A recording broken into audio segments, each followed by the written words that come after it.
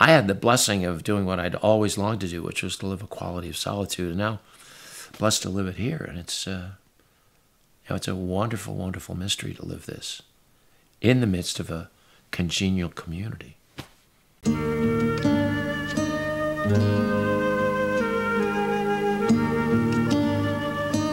Our cities, our homes, and even our campuses are inclined to be busy and crowded these days.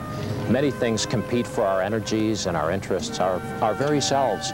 People feel the anxiety and the pressure of our world, and we need to be able to get away from it at times to bring it together again, to find wholeness. Hello, I'm Father Dan Riley. For a while now, we've been trying to create a place called Mount Irenaeus, bringing life together, this life and our lives from wherever we are, to bring ourselves and our homes, our campuses, and our cities to the Lord, and find the Lord in the midst of it all. Centered in Him more and more, the peace that He wishes to offer us becomes ours. Mount Irenaeus is a place for peace and prayer. We call it a place for prayer and peaceful recreation. I began my early ministry life at St. Bonaventure University, and one of the first things I did on the campus in '71 was bring to the students the value of a weekend retreat. And it was out of those experiences really that the mountain grew. This was one of the first places that we were brought to by the owner, and I think he had a sense of what we were looking for, as well as how special this spot could be. It's inspirational. I think there's a spirit here that is the spirit of the land. It's quiet. It's filled with the peace that we're looking for when we come to Mount Irenaeus. We don't know God is speaking in so many ways, in so many places. This is a place to discover that. It's not a place where it's only happening. We're celebrating the richness of all the elements today, and it seems to me God wants us to know that and be stirred by that. And let us treasure the goodness of this moment as we begin prayer with each other.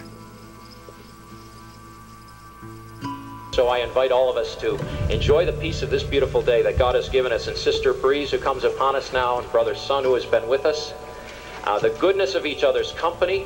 And I'm very grateful to be invited by God to be a part of this great venture.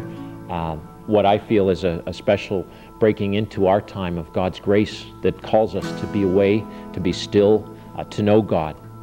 If all of a sudden the structures just became pretty places for people to go, it wouldn't be why it was put in place in the first place.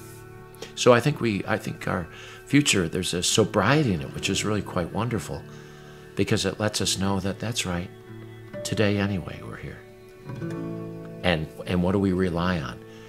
Well, you know, the beams are great, and they're going to hang out for quite a while, but you walk into that chapel, you're not just relying on the beams, you're relying on everybody in the chapel, or the quiet in the chapel, or primarily the God who's present to us there. I'm blessed that they encouraged me to live here. You know, this isn't retirement. It's a new way of living for me. Or it's an old way. It's why I came here. Hello, my friends. I'm here on the mountain with my brothers, and also you'll see them, I think. Hello, my friend, and good morning. Hello, my friend. Hello, my friends. It's wonderful to be able to take a few moments with you today here at the pond at Mount Irenaeus.